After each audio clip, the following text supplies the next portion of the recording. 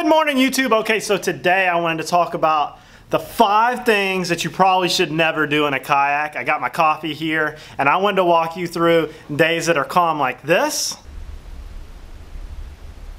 to days that it can end like this. There you go. You almost there. Kick, kick, kick. I need to use your kayak for a minute. Kick, kick, kick, oh, kick. God. So in this video, I want to talk about things you probably shouldn't do, and if you do, you need to have a plan. So here we go.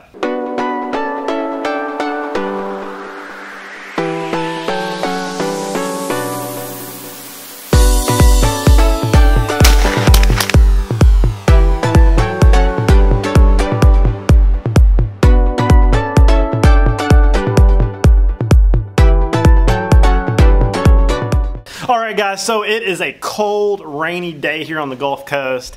Can't fish, can't hunt, can't really cook anything. So we're going to talk about the 5 things you probably shouldn't do in a kayak. I mean, you really shouldn't probably do these things. Alright, so topic number 1 is, guys, sharks, spiny tooth things, sharp tooth things, and things with spines. Okay, let me tell you a story. Okay, it was about 2 years ago.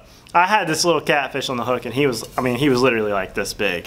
And I thought I was gonna be a hot shot, and I was just gonna like flick this guy off right here. Not with the middle finger, but just flick him off. And I went like this, and the catfish fin went straight through my hand. And it was one of those saltwater hardhead catfish, and if you know that, you know that they absolutely hurt. Just don't even fool these guys. Don't even get them in the kayak, because I had to go to the hospital like 2 in the morning, get them to pull this doggone thing out and pump my hand full of iodine, because no joke, these things you could lose a hand from it. I know you guys are gonna say probably not, but I'm just saying that you actually can, because they're that nasty, that inflammation. Anyways, long story. But what I'm saying is, when you got a big animal, a big toothy king mackerel, 1, never bring him in the kayak facing you, because when those teeth come in and point towards you, bad juju, because when they start flopping that tail, he's 1, going for your crotch, or your leg, or your foot. And if he touches either one of those with those teeth, you are done, son, and you're going to the hospital. Also, lionfish, don't put one in your kayak. I know some people catch them close enough now that don't put them in your kayak. And sharks, guys, don't try to put a 5 or 6 foot black tip or bull shark in your kayak for a cool guy photo, because you're probably gonna go to the hospital on that one too. Unless you're an expert. There's probably only one guy I've seen that can handle a shark like that, and that's Rob and his little dingy yellow kayak, because it just takes skill. They'll get you, I promise you. So that catfish story really rose into my number 2 thing to never do by yourself. And y'all are gonna laugh at this one, but just don't go out there by yourself. Alright, okay, so let me tell you a story about that one too. Remember like last year when Greg rolled his kayak underneath the 3-mile bridge, like under the hump? And for y'all that don't know what the Pensacola 3-mile bridge is, it's 3 miles long, and the hump is 1.5 miles away, and it's the shipping channel. Greg rolled his kayak right there, and his PFD didn't deploy. And for those of you that know about PFDs not deploying, that means you don't float. So if I wouldn't have been there, he 1, wouldn't have been able to get in the kayak, 2, he would have died of hypothermia, and he probably would have just went down and we'd have never seen him again. He lost all his gear, and he couldn't get back in the kayak because his clothes got too heavy for him to get back in. So that's really something to think about. Just never do it, whether you're just kayak paddling or you're kayak fishing, because there's all kinds of stuff that can happen. You can get wrapped up in a line, you can get caught on a bridge piling, you could lose your kayak, like it could drift away from you, it could fill up with water, you could gig a fish and poke a hole in the side of your kayak, you could get hit by a boater. Hey, snorkelers!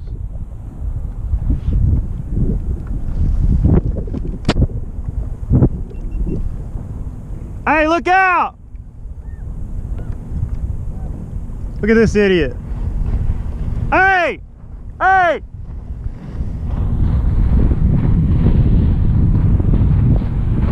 Dude blew right through the snorkel reef. So on and so forth. I think you get my point, guys. All right, so topic number 3. This topic is pylons, current passes, and bridges. All right, guys, bring it in, bring it in. All right, when I'm talking about these, I'm thinking about when you're fishing by the bridge, or you're trying to traverse like open water channels, like trying to get across there.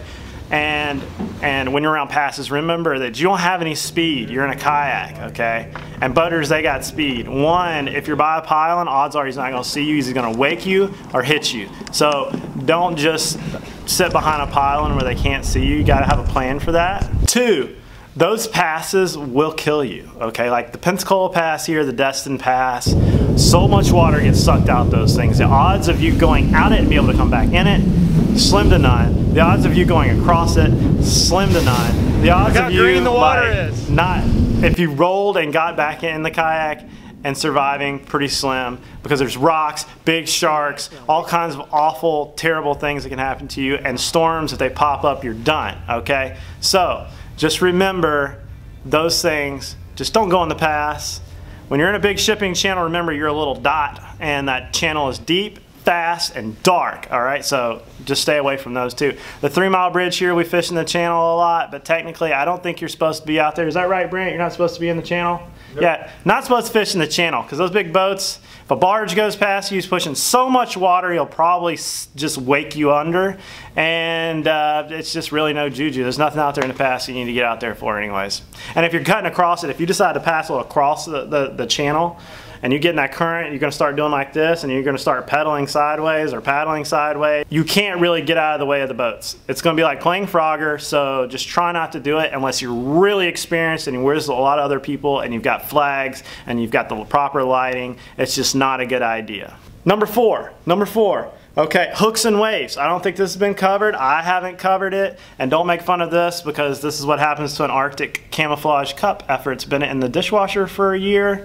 No juju, but back on topic. Hooks and waves. So if you are trying to come through the break with your kayak and you have the poles behind you and the hooks are still on it, when you come through the break and you're gonna roll your kayak, guys. Like, this is just gonna happen. Like, it's one of those things that's just like the matter of time. It's like riding a horse. Sooner or later you get thrown off. If you've never been thrown off, then you're just not doing it right.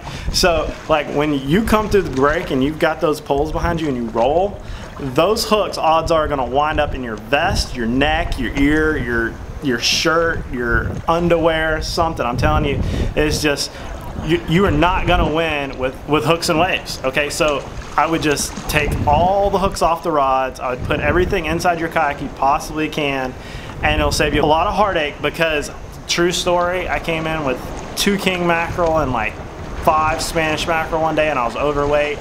And I rolled, lost all the fish, lost all my gear. It was heartbreaking, and I got tangled up in the hooks underneath the kayak. And if it wouldn't have been in shallow water, I'd have been in for it, and I'd had to cut myself out of the hooks, and that would have been impossible because I didn't have a knife on me. That's, you know, just learn from my mistake, guys. I've got lots of mistakes that I'm trying to be here on camera and help you with, so just don't do it. All right, guys, my number 5 thing here, number 5, okay, is currents and storms. Okay, Brant over here came up with a good point that storms and currents and kayaks, with kayaks you don't have enough speed to get out to run away from the storm or to really battle the current. Good example is when you're offshore and the current's ripping down the beach, you paddling back. One thing with that is the current is going to sneak up on you and you're not going to know you're that far down the beach until you look up and you've got 2 miles to go and the storm is coming. It is going to take you a while to paddle against the current to get back to your launching point, and you might wind up having to beach it or whatever. The water is going to get rough, there's going to be lightning. You just don't have the speed to outrun anything, so you have to be very cognizant of the weather. Just don't go out if you think there's going to be a storm headed there within the next couple hours. Like here in the summer, storms will pop up like right around like 1 or 2 in the afternoon and be gone by like 3 or 4, and you get a couple hours before sunset. You just got to be cognizant of those, that you're not before the summer storm, because you're gonna have lightning and it's just gonna be bad. Just don't do it. Don't go out there, because I've been caught out there in it, and I actually hid underneath the 3 Mile Bridge for like 3 hours one day, and it was raining and lightning, and I was underneath the pilings and I was dry. I actually got to pedal the whole 3 Mile Bridge. It was like, actually I did probably like 2 miles out of the rain. I don't recommend y'all doing that. I'm a renegade. But alright guys, so that's my top 5 things to never do in a kayak. Hope you liked this video. Don't forget to like and subscribe. Comment down below with your dumbest thing you've done in a kayak, because I get a kick. We'll all get a kick out of sharing our ideas. I'll see you guys later. Oh, Jack's got him! Jack's got him. I got him, Jack's got him. Oh, Jack's got one on the tree trunk. Get him up, dude. Get him off the bottom. Holy cow. This is the funniest thing I've ever seen in my life. You got him. You got him. You got him. There he is. Oh, that's a nice one. That's a nice one. Got a tarpon. Yeah, he almost jumped in my boat. I see him right there. Woo! You can go ahead and tweet this one out. If not, he'll think that is me. You guys, woo!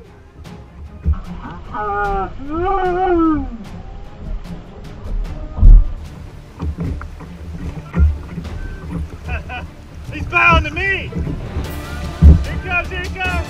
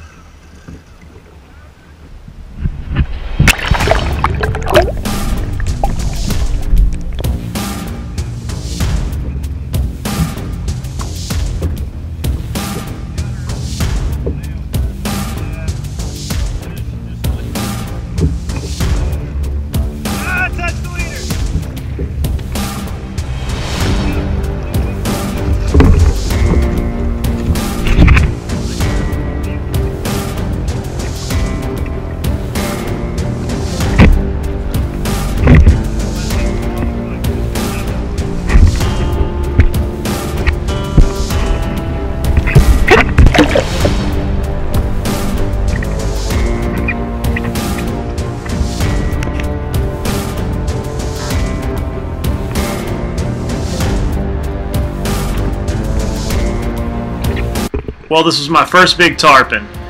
He was an epic fight.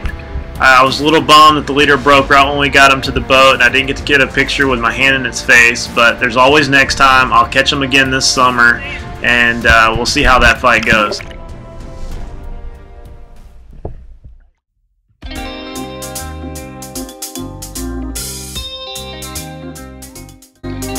Alright, here was an awesome smoker king I hooked up with, trying to catch a tarpon. Hooked him on a mono leader with a circle hook, and put up an awesome fight. Made an awesome slab for the smoker, and here he is.